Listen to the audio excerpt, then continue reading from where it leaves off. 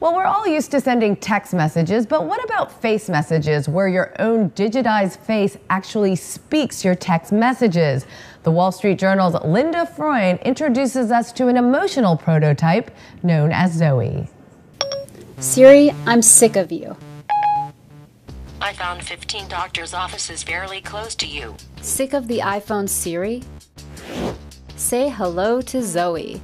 This digital talking head could be the next big thing in personal assistance. Until recently, I only had a voice. Now I have a synthesized face too. Last year, I could be very sad or be very angry. But this year I can be happy and afraid and even talk in a soothing way. Researchers at Toshiba's Cambridge Research Lab and the University of Cambridge's Department of Engineering previewed the prototype last March. Their quest? To replace text messaging with emotionally realistic face messaging. Am I a real person, or am I just a computer model? I think I'm a bit of both.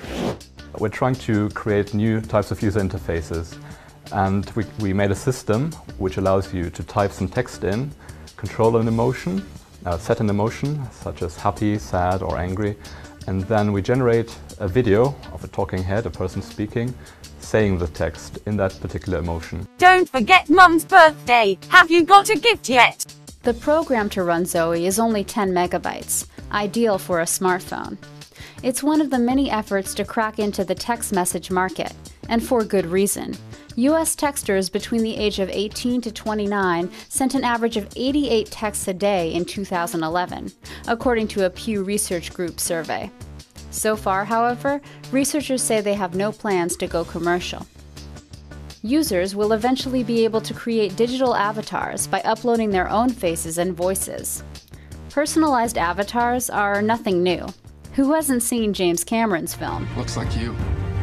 This is your avatar. 1, 2, 3, 4!